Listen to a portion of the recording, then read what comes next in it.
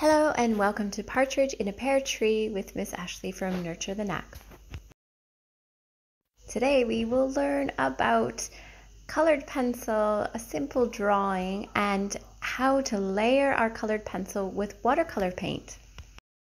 This is a beautiful technique. It allows you to utilize your colored pencil for lowlights and highlights and to also color block in the areas what you want to paint. So it's like a little preview. It's a really great technique. It applies as art paper. So this paper, art paper, is a bit more texture than your normal printer paper. It is also thicker, so it's not going to be as thin. So when you paint on it, it can hold up. It's also important to have a little bit of texture with colored pencil because when you're coloring with it, you want it to call what we have tooth. So tooth allows the colored pencil to leave a little bit of white background in behind, which is where the paper is. Normal printer paper doesn't have this tooth. It's very smooth, so you won't be able to do that paint over technique. We also need pencil, watercolor paints. I'm using Micador pan paints and I have a set of 24. I absolutely love these paints. I highly recommend them. They're my favorite watercolor paint for student quality. Got an eraser, a pencil sharpener, and a set of pencil crayons or colored pencils. I'm using a set of 48, but I recommend at least a set of 24. If you only have a set of 12, you just won't have a few different shades of red or green, and they usually don't have silver or gold in the sets of 12. So I do recommend having at least 24 colors in your set. Okay, so first you want to grab your pencil with your white paper, and we're going to sketch light until it's right. Starting towards the top of your paper, we're just going to do a curved line. You can see how I'm holding my pencil. This is allowing me to sketch very lightly. So it's just a curved line, and then we're going to bring this line all the way around, nice curved line, down towards the bottom of the page. And this is the bird's body.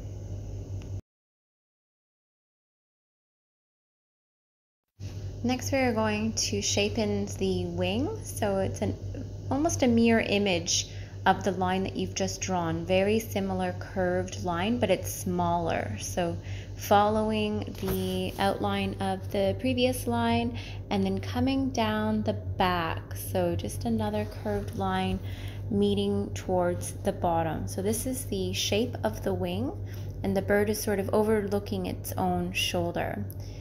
And we're going to sketch in some feathers, so 2 or 3 feathers on the end of his wing here.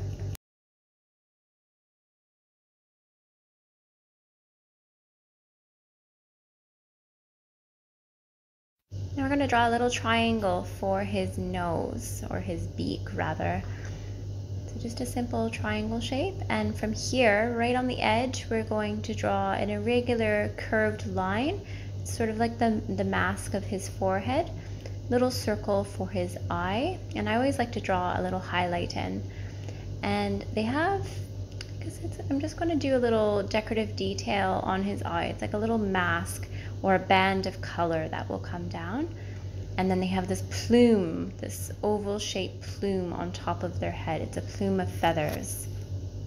So that is the basic shape of our bird, and I'm just going to add some decorative details here on his wing, which we can do in a different color when we paint and color him in.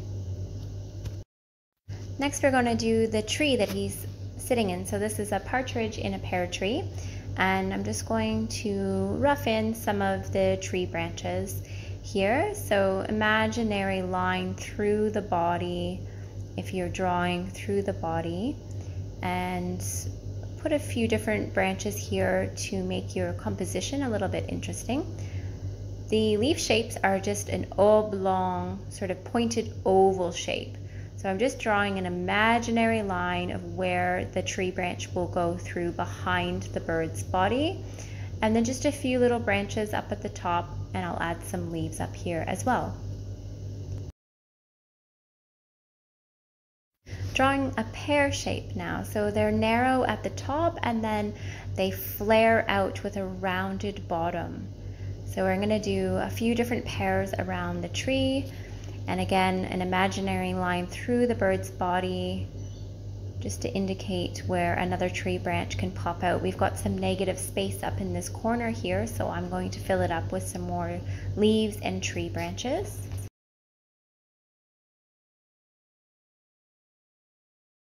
And again, a couple leaves down the side and towards the bottom, and I'm going to pop a couple of pears in here as well. Okay, so I'm getting all my colors out. I am using a set of 48.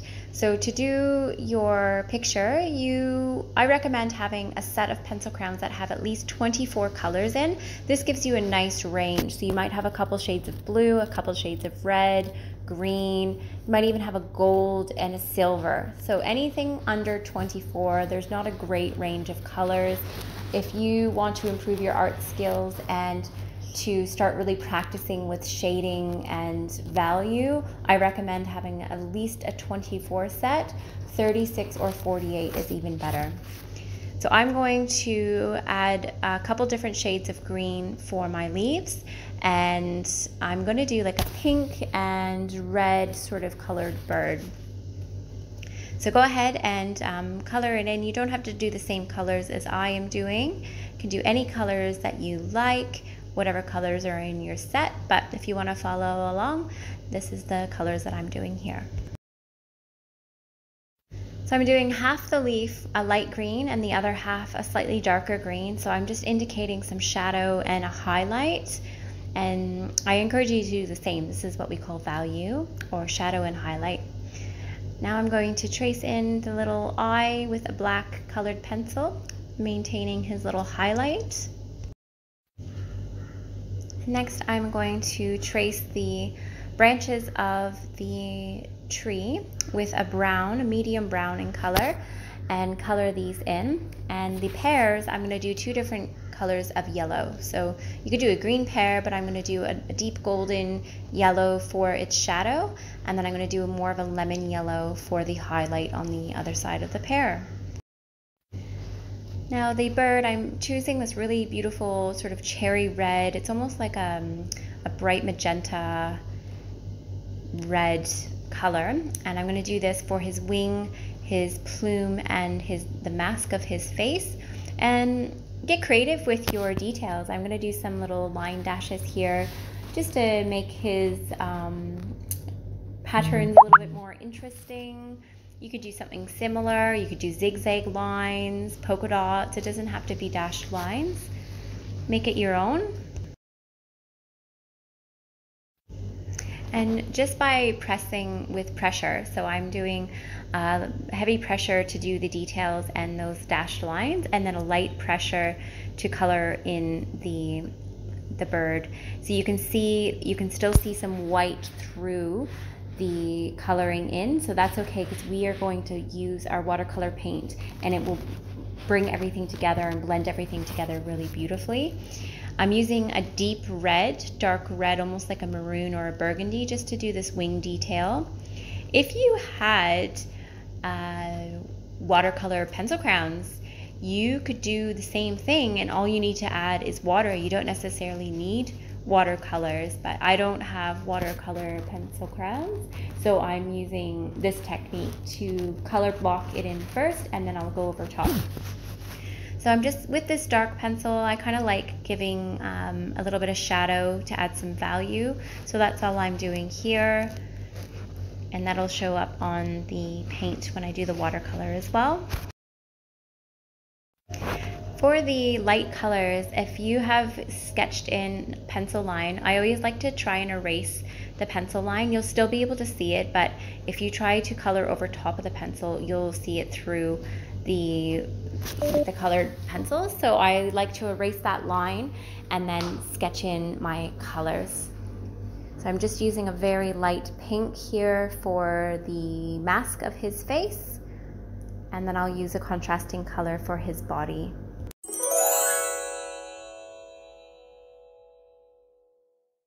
So getting your watercolors ready now. I'm going to use this really lovely deep rose color. It's quite bright, so I'm going to make my own by adding white just to tone it down a little bit, and I'll use this to paint in his body.